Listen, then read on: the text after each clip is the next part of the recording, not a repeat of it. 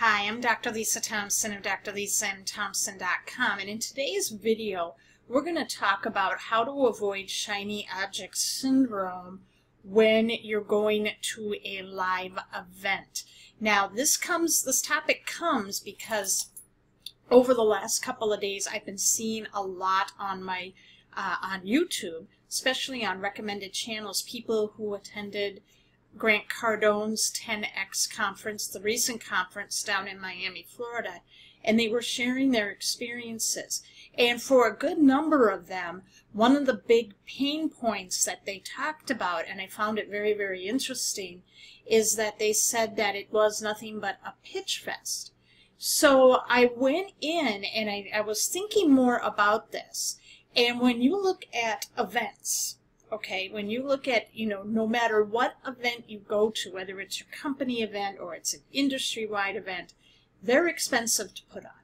And so, yes, they do have to be offering things for sale, especially from the stage, to help offset the costs. And not only that, there are speaker fees that have to be paid, especially if you're bringing in some real influential people, because the one thing that the real influential and the most successful people value, it's not the money, it's their time. So when you go to an event and it seems like, oh gosh, it's nothing but pitch fest, pitch fest, pitch fest. But you have to also understand Grant Cardone, all right, to his credit, they went out on his Young Hustler show, Jared Glant, his right-hand guy, a couple weeks before the event. I believe it was like the second week in January. One of the shows that he did was about how to get most out of a live event.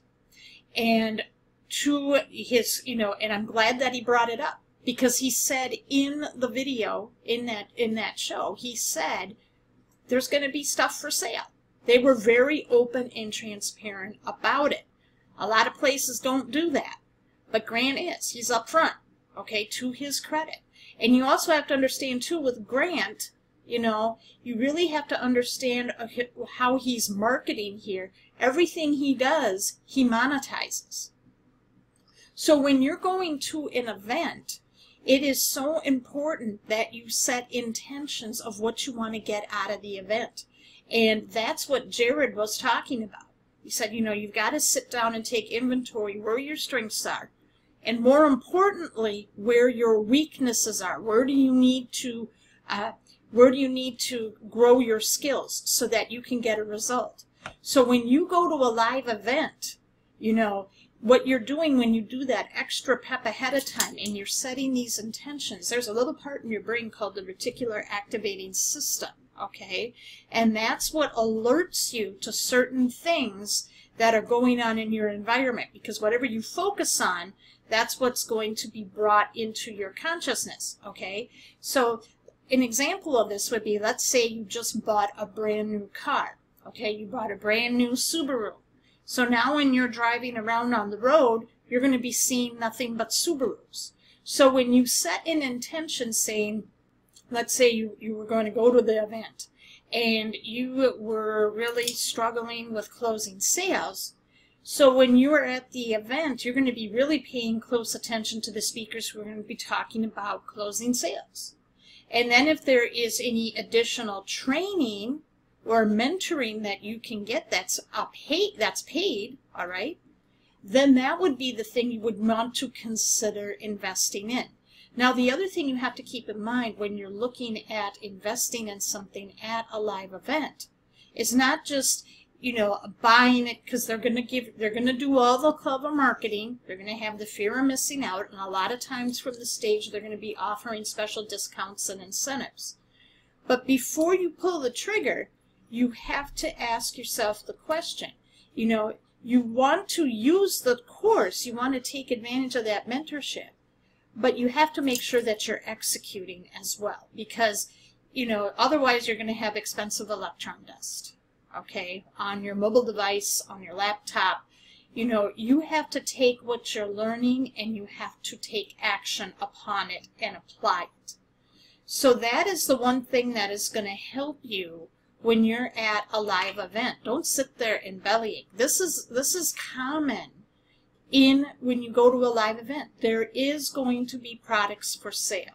People, when they go on stage, they're going, think of each speaker like they're doing a little mini webinar where they're going to give you value, okay, with some things to, think about and things to try. But then, if you want to go deeper, that's when they're going to make an offer because you're going to get access to their time. Okay, that's something you have to understand.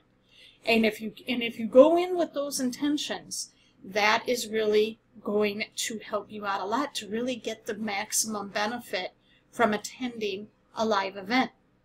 Now, the one thing I would say, what they should have done with Young Hustlers, what Grant and Jared should have done, is with that show about how to get most out of the 10X event, they should have done it instead of 4 weeks out. They should have done it with a week left to go before the conference, and they should have done some more videos on it. They should have done some more Facebook Lives on it to really tell people what to expect. And I think that would really help as far as people understanding what is going on at events. Because a lot of times when people go to an event, they're really not sitting down and really thinking about what do they want out of it. Because if you know what you want out of it, you're going to leave there with what you need to help you go forward. And it's going to feel like it was time well spent. So there you are, my friends. I hope you got value from this today. If you did, leave a comment and share. And if you're not on my newsletter, I strongly suggest you get on my newsletter. Just go to workwithdrlisathompson.com, where I will be sending you messages to your email box on other tips and strategies and resources that can help you grow a full-time income for your home business while only working part-time. Thanks for watching, and I'll see you in the next video.